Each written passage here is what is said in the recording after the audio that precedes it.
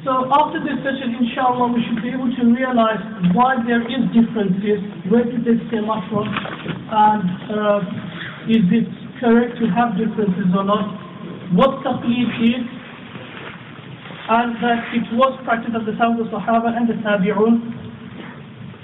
What should our intention be?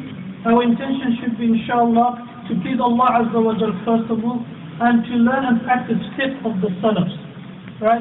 And in that is correctness and success. Allah Azza wa Jal has promised success in that. Rasulullah sallallahu alayhi wa sallam also has promised success in that. If you move away from the sunnah or the path of the salaf, that's misguidance and it's dangerous. One thing we should not go away from here is with the mind and the idea that now that I have enough bullets to go and attack those who probably, for whatever reason, do not believe in taqlid. That should not be our intention, and this is not the reason why we are having such a seminar, but in reality, it's just to clarify certain discussions we might have, or certain doubts and unease that we might have in this particular topic. Terminologies that are used when discussing taqlid, mazahib. The first one is, of course, ikhtilaf. What is ikhtilaf? Ikhtilaf is when paths are different but the goal is one. So everybody's goal is to meet Allah Azza wa Jal. Everybody's goal is to practice the deen based on Quran and Sunnah. And nobody's goal should be to cause conflict, disunity, hatred, in following the deen of Allah subhanahu wa ta'ala. So therefore the definition of ikhtilaf will be when the paths are different but the goal is one. Hence the opposite of ikhtilaf is khilaf. When a person differs to cause conflict, when a person differs to cause disunity and hatred, that will be the opposite of ikhtilaf, which is called khilaf. So let's take an example of when the paths are different but the goal is one. If a person resides in a community where the Shafi'i fiqh, for example, is prevalent, and he himself is a Hanafi, and he has to go and face a Shafi'i judge, and the Shafi'i judge passes a verdict on the Shafi'i madhab, he who's a Hanafi has to follow that verdict. He cannot change that verdict because he's a Hanafi. Okay? So the goal is what? Because this person, the Qadi, his goal is to reach Allah subhanahu wa ta'ala, his school of thought might be different, but this Hanafi Muqallid who's in front of this Qadi has to follow that particular judgment by the Qadi. However, if somebody, for example, was passed a judge, Allah doesn't know why he's a judge, but if he passes a judgment based on khilaf, then the ulama of that community will override that judgment, and the judgment based on the mazahib will be given. So that's ikhtilaf. The next sort of terminology that's used is ar-ra'y. The next is ar-ra'y. That means I can take extra time, I won't get a yellow card. Right. Okay. Ar-ra'y, the definition of ar-ra'y is the heart sees something to be correct after pondering and much thought while seeking the truth in matters that are conflicting. What that means is a person, he looks into Sharia, he wants to come to a conclusion, okay, and he sees many conflicting riwayat, narrations of Rasulullah sallallahu alayhi wa sallam or the Sahabah radiallahu anhu, okay. So what he does is he sits with all of the narrations in front of him and he has to come to a judgment. So the first condition is he's seeking the truth. Okay? He's not seeking what his heart desires or what his nafs wants, but what is the truth. The second is he does a lot of thinking and a lot of pondering, so he has to look at all the narrations in front of him before he can make that come to a conclusion. So he can't take, for example, 2 or 3 hadith and then, whereas there's about 15 narrations to a particular issue, and make a conclusion. That will not be ra'i, and that will be incorrect to do. Therefore, many times we hear certain people making comments that certain hadith probably did not reach a particular mujtahid, to make a statement like that would be incorrect, because a mujtahid cannot pass a judgment without looking at all the narrations in front of him. And that is probably why at the time of Imam Abu Hanifa, the people called him Ahlul Rai, the man with the opinion, because he probably was the best at doing that. And then later on, this term Sahibul Rai or Ashabul Rai were given to the Hanafiya. So probably it was because that we actually did that the best. Okay? So that was the terminology of Rai. And Ibn Qayyim, this is his definition of Rai. Then you have Taqlid. Mufti Saab, he has actually given the definition of that, accepting the view of a mujtahid.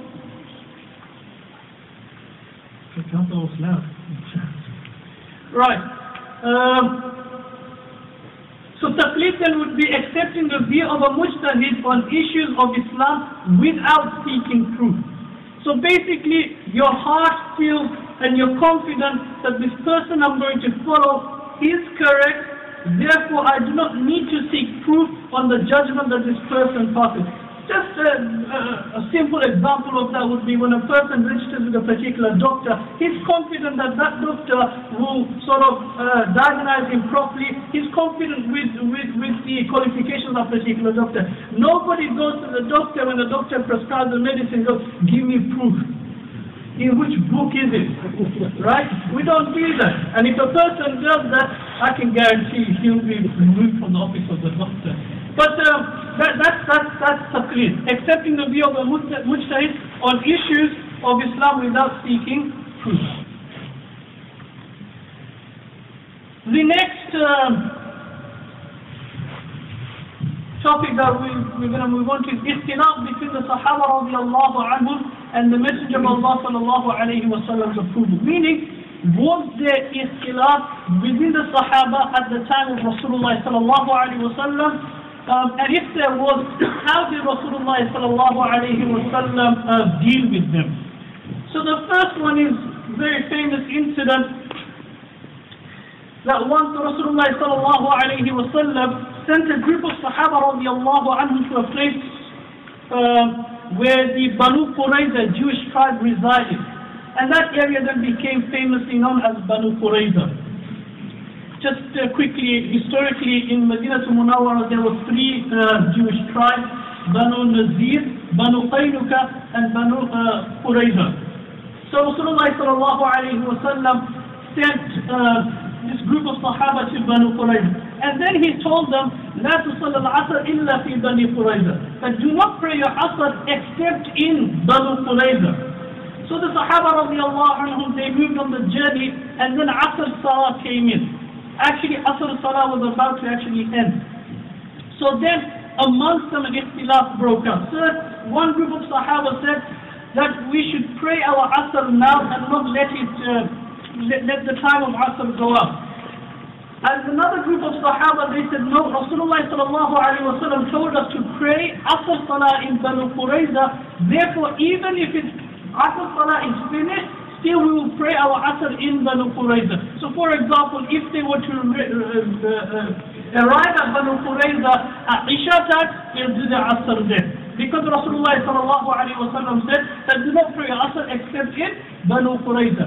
The first group of Sahaba, they said Rasulullah sallallahu alayhi wa sallam mentioned that la tusall al-asr illa fi Banu Qurayza, that do not pray your Asr except in Banu Qurayza. What he meant by that is make your journey swift and quick so that you reach Banu Qurayza before Asr. That's how they explained that particular hadith of Rasulullah sallallahu alayhi wa sallam.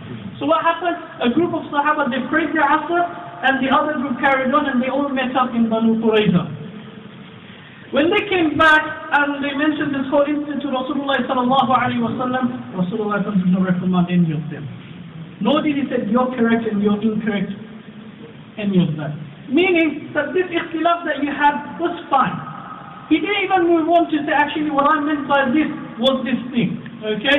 That read your Asr in Banu Qurayza, that's what I meant. If I said that to you, that's what I meant. Nor did Rasulullah actually I meant that, okay, be quick and get.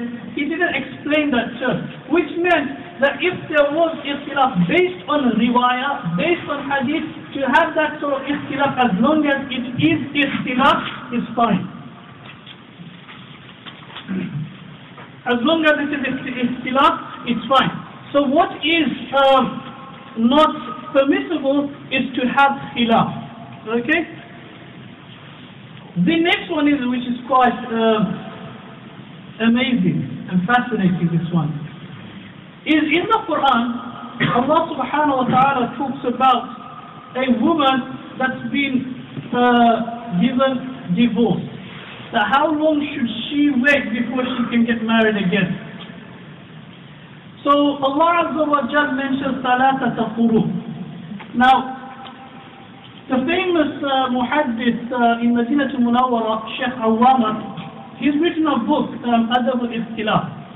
And in that book, he mentions a discussion that took place between him and a student.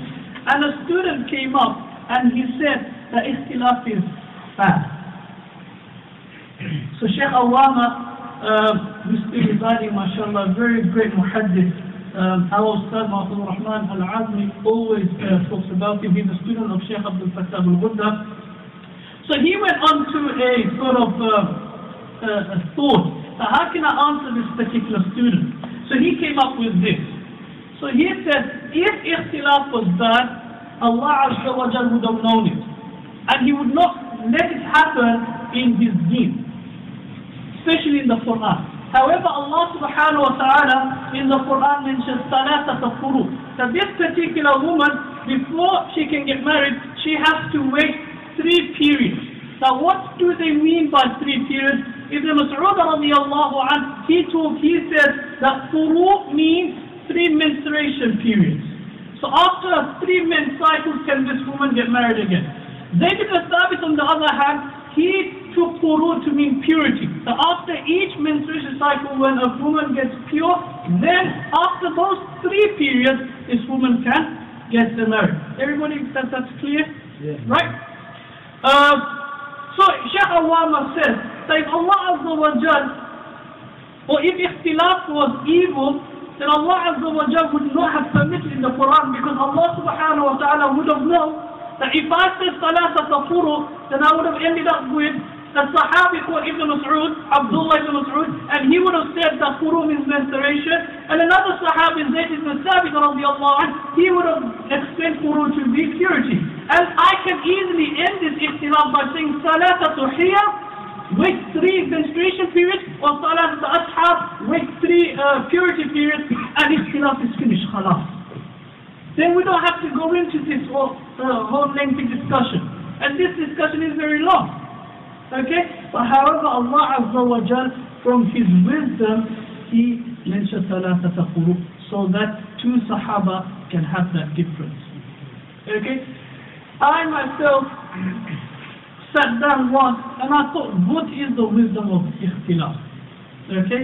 And this is from myself, therefore there's great scope of it being wrong. And if it is wrong, Allah Azza wa Jal should forgive me. And if it is correct, it's from the ability of Allah subhanahu wa ta'ala, and I ask Allah tawfiq.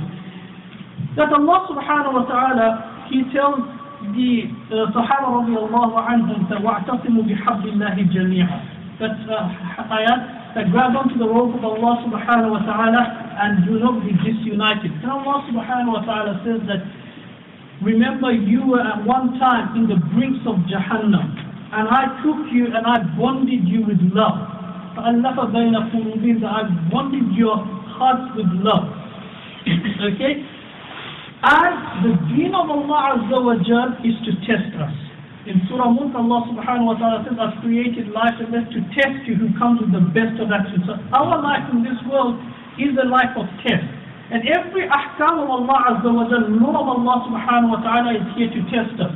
Therefore, this is a test of, do we make tafarruq and start hating each other, or do we have love amongst ourselves even though we have ikhtilaf?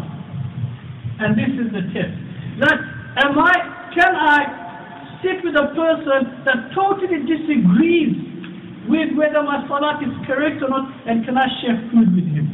Or can I have a discussion with someone, have a heated debate, a lengthy debate, and at the end this person turns around and you're still wrong? Can I get up from that majlis and hug him still? Or would I start calling him names? Or would I start personal assassination?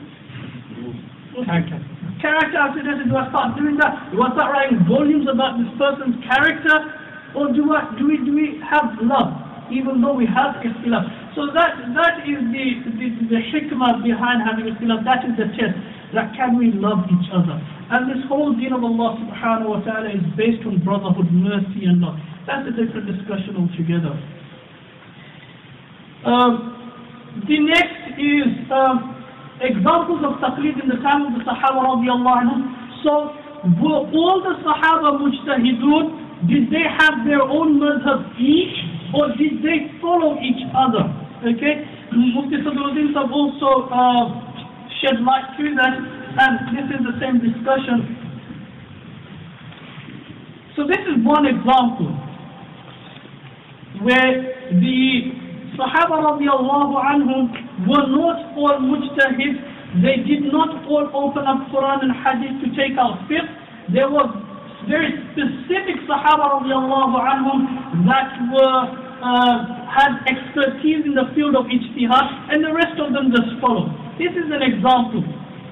The people of Medina asked Ibn Abbas radiallahu anhu about the ruling of a woman who makes her first tawaf around the Kaaba, and thereafter she experiences her menses. Okay, so should she make the final tawaf or not? Ibn Abbas told her that she may go home without making the final tawaf, and they just straight up replied to him, you know what, actually we're not going to follow your verdict and leave the verdict of Zayd ibn Thabit. Okay? Ibn Abbas did not have a problem with that, radiallahu anhu. As long as they were following someone, he didn't have a problem. But what he did do is he said, when you go back to Medina, inquire from him. So, okay, ask Zayd ibn Thabit which one really is correct. But the people of Medina knew that Zayd ibn Thabit radiallahu anhu followed the idea that no, this woman will have to wait till her menses is finished, do the tawaf and then return home. Therefore they were ready to take the ijtihad or the research of Ibn Abbas radiallahu anhu. In a riwayah, in another riwayah of this instance, this is in Bukhari Sharif, but in another riwayah which has a slight detail, he actually tells them that there is a hadith of Sulaim on this point, that Sulaim experienced and Rasulullah sallallahu alayhi wa sallam told her to go. Still too, they did not take his word for it, and they stuck to the madhab of Zayd ibn Thabit. Again, to follow someone without seeking proof. They were confident in Zayd ibn Thabit, and they did it. Ibn Abbas radiallahu anhu did not have a problem with it. If ikhtilaf and following someone was evil, he would have turned around and told them, look, I'm giving it dalil, and you're still not accepting. He was fine. And Ibn Abbas radiallahu anhu was, we will see that he was one of those Sahaba that had the category of ijtihad and actually used to give fatwa in the time of Rasulullah sallallahu alayhi wa sallam. The second example is Ibn Mas'ud radiallahu anhu discussed his views of the views of those Sahaba he felt most worthy. So there were certain Sahaba that Ibn Mas'ud radiallahu anhu felt that they were high in caliber, in knowledge than himself. He would discard his view and follow their view without questioning. Abu Bakr radiallahu anhu was one of them. Ali radiallahu anhu was another one of those Sahabi that Ibn Mas'ud radiallahu anhu discard his opinion and follow this. Abu Musa radiallahu anhu discard his views for the views of Ali radiallahu anhu. He would also do the same for Ibn Mas'ud radiallahu anhu. And there is a discussion where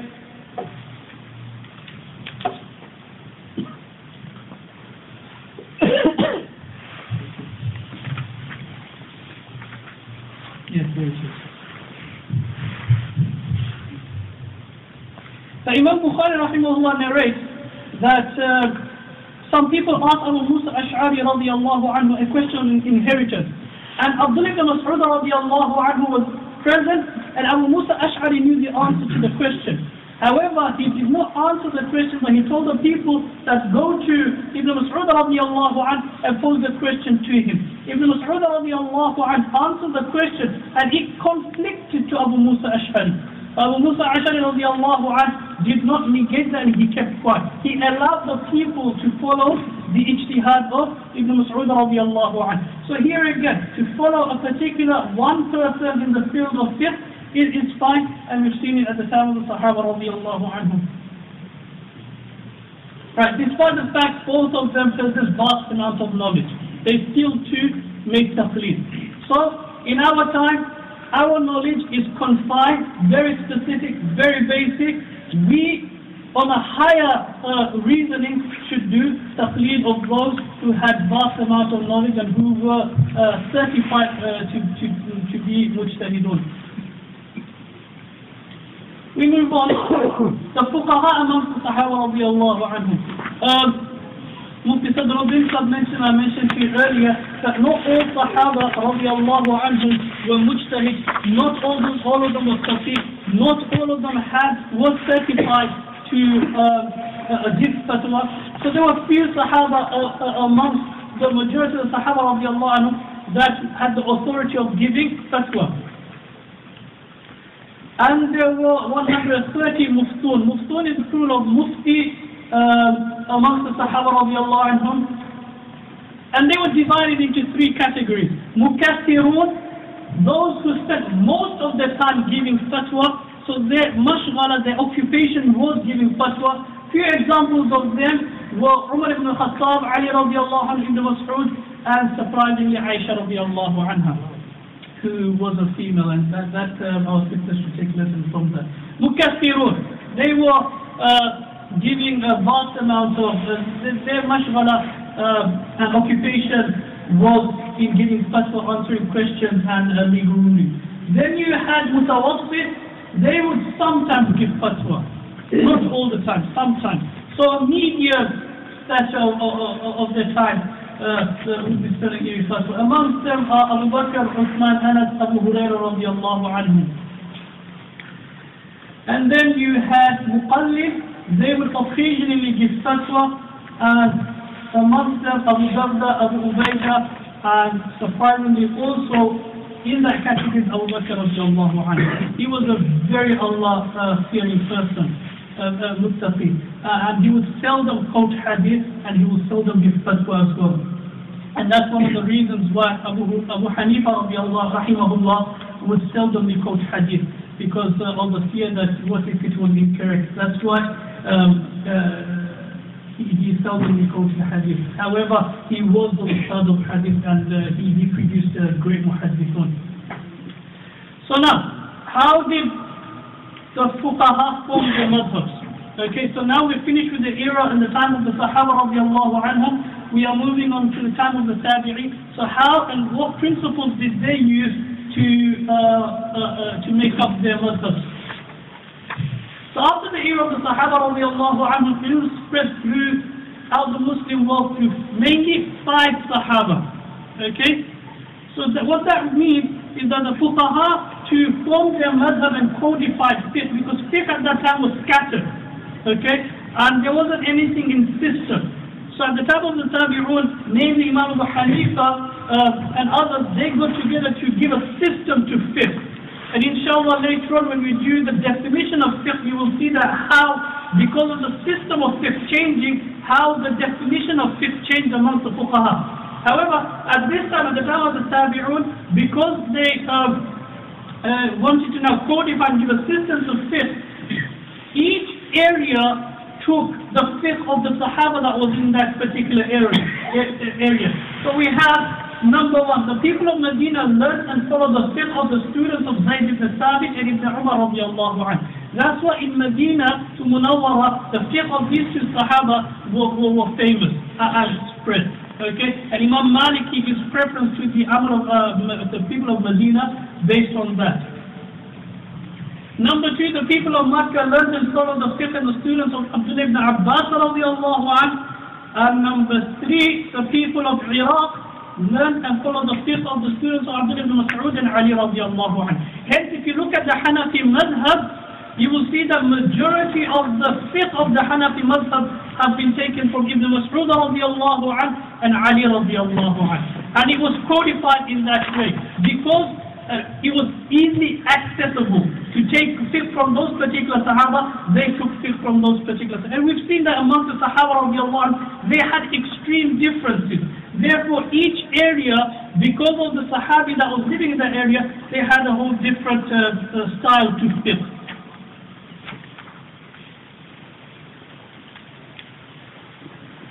Examples of Taqlid in the time of the Tabi'un radiallahu anhum wa rahimahumullah. One example here is Ibn Shihab al-Zuhri rahimahullah. He told one of his students, Yunus ibn Ziyad, that after you eat something that's been cooked on a fire, you must repeat your wudu, you must make your wudu. Yunus rahimahullah turned around and tells his teacher that I will not follow your opinion and give up the opinion of Sa'id ibn Musayyib. And you know what? Zuhri kept quiet. Just imagine two students come and tell you know what, I'm not going to accept your opinion. Right? That is ikhlas. That is ikhlas in ikhtilaf. And that is what we should bring into ourselves. That this teacher was fine. That okay, as long as he's following somebody of authority, finished. Okay, alhamdulillah. As long as he's not doing something that's totally against the manhaj, the system of usul of Sharia, of the principles of Sharia. Okay, he kept quiet. This is Asr Hadith al-Sharif, another kitab that's written by Shaykh Awama. And anybody that can read Arabic, I would advise you to sort of get those two books and have a good read of them. Adab al-Ikhtilaf is one, and Asr Hadith al-Sharif. I don't know if both of them have been translated, but hope someone does it. Right. Okay. Now certain statements regarding some statements of the muhaddithun about Taqlid. The first one is التسليم للفقهاء السلامة في الدين. التسليم للفقهاء السلامة في الدين. To submit to a faqih is safety in deen. To submit to a faqih is safety in deen. Okay. This is Sufyan ibn Uyayna, a great tabi'i. He says that to give yourself to a faqih and follow his fiqh without you making the research is salama, is safety in deen. Because you will not be questioned about that. However, if you go into taqlid, if you go into ijtihad, you will be questioned regarding that. That's one of the reasons why even though Imam Suyuti rahimahullah came to the caliber of ijtihad, right? He didn't do his ijtihad. He was a shafi'i fil madhab. He followed the fiqh of Imam Shafi'i rahimahullah. And that's permissible, that's fine. And actually that's recommended. Imam Tirmidhi rahimahullah says in Tirmidhi Sharif, after discussing a particular hadith and the fiqh behind the hadith, he says, وَكَذَلِكَ قَالَ الْفُقَهَاء وَهُمْ أَعْلَمْ بِمَعَانِ الْحَدِيثِ. He says that this is how the ulama and the fuqaha have interpreted this particular the meaning of the hadith, and they are the most knowledgeable people regarding hadith. Again, to give yourself up to the statement and the fiqh of the fuqaha. Okay, now this is what I mentioned earlier on. The evolution of the definition of fiqh. So how did the definition of fiqh change? Imam Abu Hanifa, who was a tabi'i, okay, born in 18 after Hijri, he defined fiqh as Ma'rifatun nafs ma laha wa ma alayha. Okay. Now remember, at that time, fiqh, the codification of fiqh just started. So a person, a faqih, his caliber will be different to the faqih of the faqih we know now. So he says that fiqh is to know what is good for the self and what is against it or the rights of the self. What does that mean? If we take the first definition, what is good for the self, yani in akhirah. So what can the self do that because of which he will get Jannah, or what can the self do because, or can't do, or shouldn't do because of which it will get Jahannam if it does do that.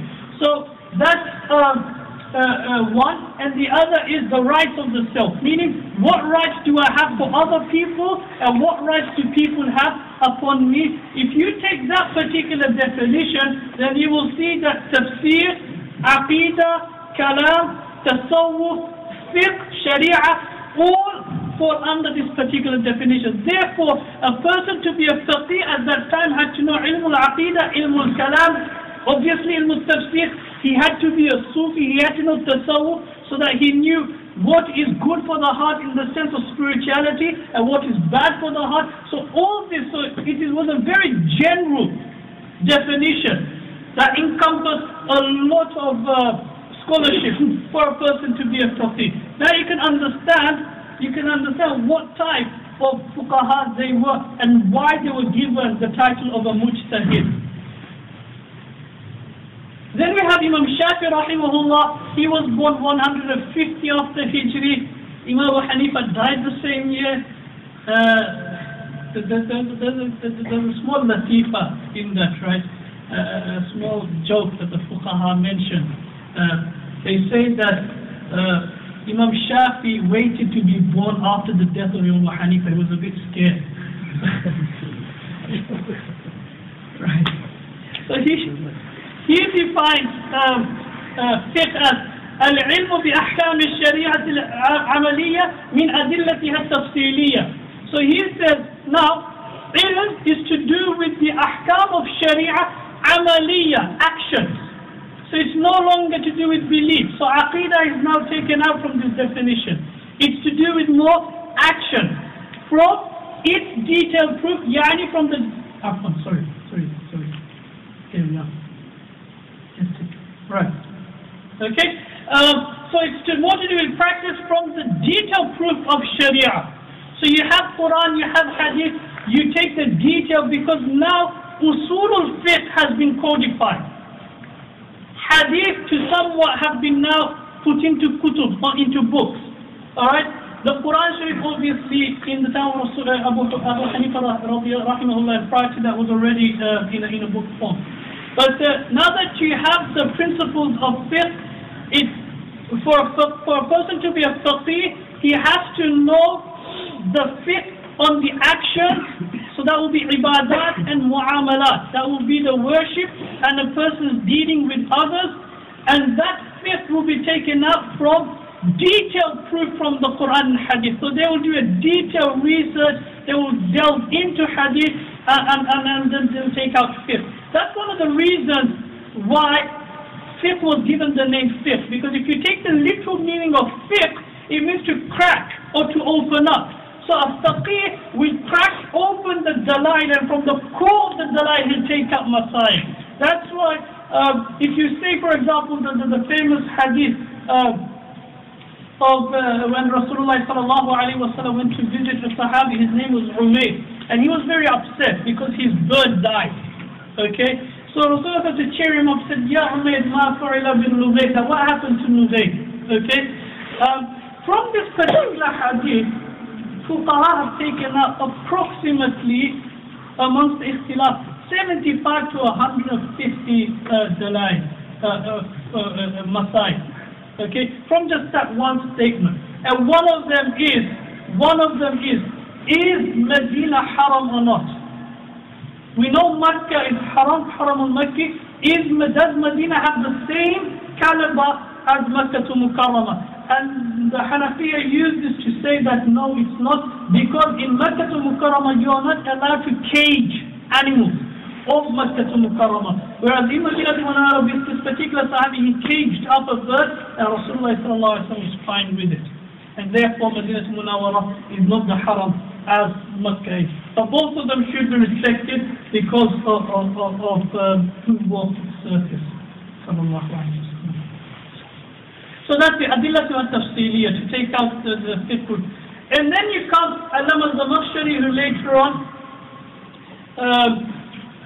he defines fiqh now, معرفة أحكام الحوادث نصا واستنباطا على مذهب من المذاهب.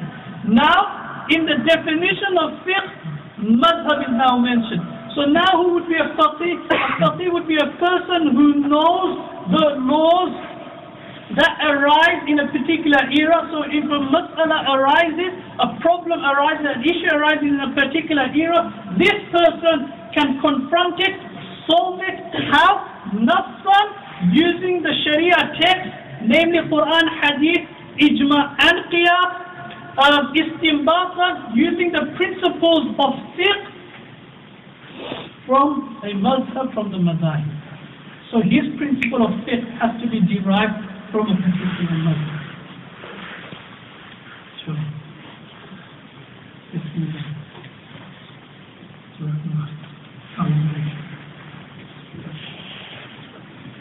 Okay, right. So there, to know the ruling of issues that arise at any time from the text and extracting them according to the principles of a madhab from the madhahib that a person has, prevalent at that time. Okay, and I'm going to end with this. Probably one of the other scholars will do a detailed analysis of this, but I was forced to do this when somebody actually said something really strange. People accused of Imam Abu Hanifa giving preference to qiyas over hadith. How true is that? And is that a sound accusation to make? Is it a correct accusation to make? I want to deal with that now.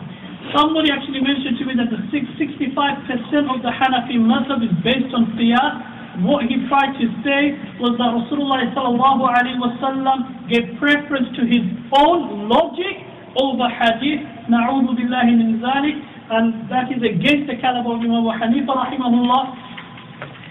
Whereas the definition of qiyas, if I want to, is to come to a new ruling looking at Quran and Hadith. That's the definition of qiyas given by the fuqaha. So if you take that definition, qiyas is recommendable and should be done. Otherwise, me and you, in this sense, you will be stuck. Okay? So say for example, hunting with a gun or not, is it permissible or not? Alright, they didn't have guns at that time. So a person that gives a fatwa of that, what you going to say? So qiyas is recommendable as long as it's done based on its usul, its principles, and the principle is that qiyas will stem from Quran and Hadith and not from anything else. So, let's hold that up and then actually no, let's do one more. What happened was, Allama Baqir rahimahullah, who was the progeny of Rasulullah sallallahu alayhi wa sallam, he found Abu Hanifa rahimahullah. And this accusation actually stems up from the time of Imam Abu Hanifa rahimahullah. And this should be a different discussion. It's going to be time consuming. That's why we're not going to move into it. But people, ulama, have dealt with it. All these issues stem up from the time of Imam Abu Hanifa rahimahullah. So Hazrat Baqir rahimahullah finds Imam Abu Hanifa and he tells Imam Abu Hanifa that I've heard that you give preference to qiyas over hadith.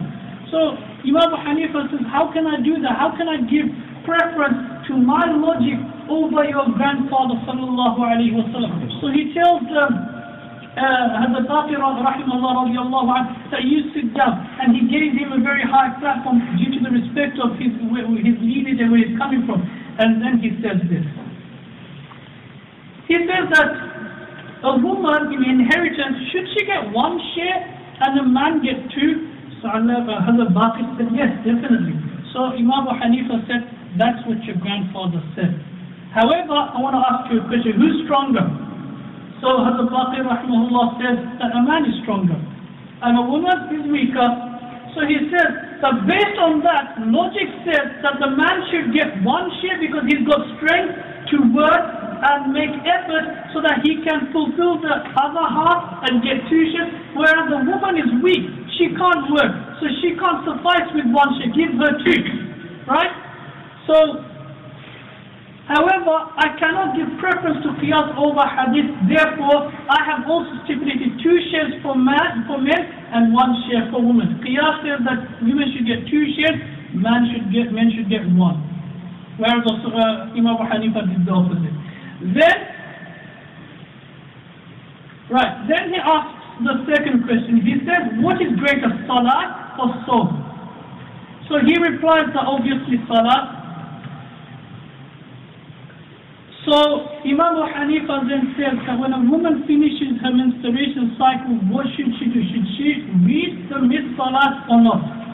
So Hazrat Bakr says she shouldn't. So he said, what about sawm, fasting? And Imam Bakr says she should make qaza of the fasting. So he says that if salat is better than sawm, qiyas will sort of force me to say that she needs to repeat her salat because that is more better and more important and not her sawm. However, Rasulullah sallallahu alayhi wa sallam did not say that, so I can't say that either. Then he says that what's impure? Urine or semen? So Hazrat Bakr says urine. So he said that okay, when a person urinates, should he make ghusl? He said no, he should make wudu. And how about if a person ejaculates semen, then what should he do? He should make ghusl. So he says, Imam Hanifa said that if I give preference to qiyas over hadith, I would have said a person after urinating should make ghusl, and after a person ejaculates semen, I should make wudu. However, I can't do that because Rasulullah sallallahu alayhi wa sallam did not do that.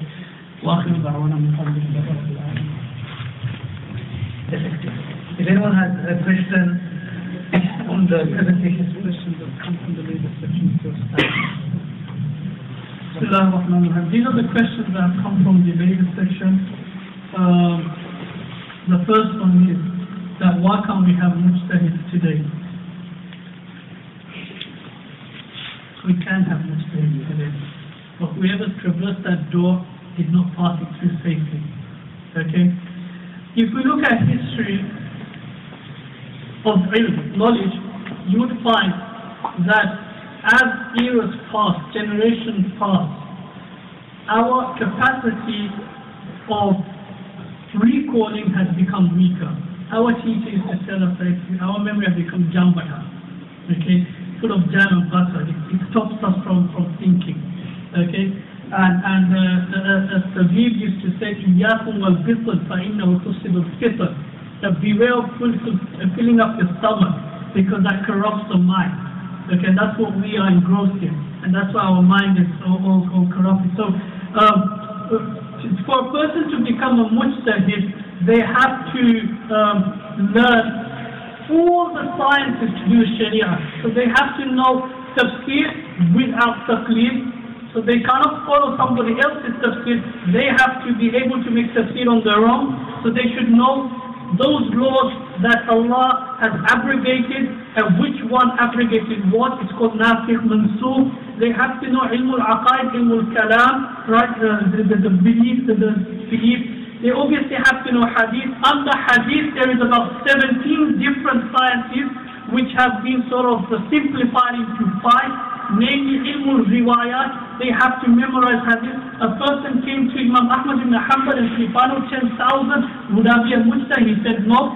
20,000, he said no. 40,000, he said no. 70,000, and he said something like that, maybe. Okay, so that's also another. And then diraya, you have to know the explanation of the hadith. So if two hadiths are conflicting and you're going to give preference over one, why?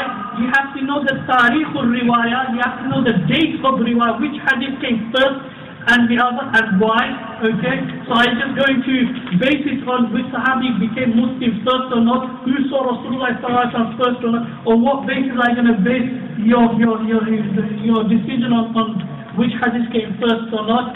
Ilm al-tajweed, and that includes the 10 qira'at. Okay, to learn one is difficult, you have to know all 10. So it's a very difficult journey. It's a very time-consuming one as well.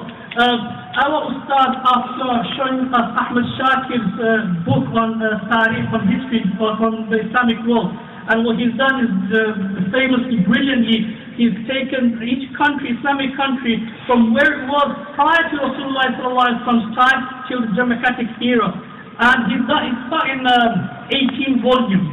So our teacher used to tell us that they had time to write 18 volumes. We don't even have time to read one volume. Okay? So that's our situation. That's why we can't have mujtahid today. And when a person becomes mujtahid, if he wants his madhab to be followed, he has to codify it. He has to have all the usuls written down. He has to have all the juz. He has all the fiqh written down. So after learning everything, you have to spend a lifetime writing it. So you need 2 lifetimes basically. So coming back, the door still open, but whoever's traversed it has not come out safely. The second question is, if you're a Hanafi, can you follow other mazahib? The safe answer is no. Any other questions? The whole idea of moving to one mazhab to another, there's a whole science to itself. It's called ilmu talfiq. Ilmu talfiq, and it's got a whole sort of principles to itself. You have to be careful what they call hazm nafs, that yourself takes some sort of control over you. And because it's very difficult and we don't have the scholarship for it, the basic answer is no, it shouldn't be done.